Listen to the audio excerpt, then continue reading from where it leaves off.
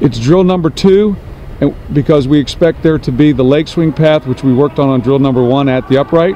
So we're kicking over the upright for height, but still maintaining our right leg swing path.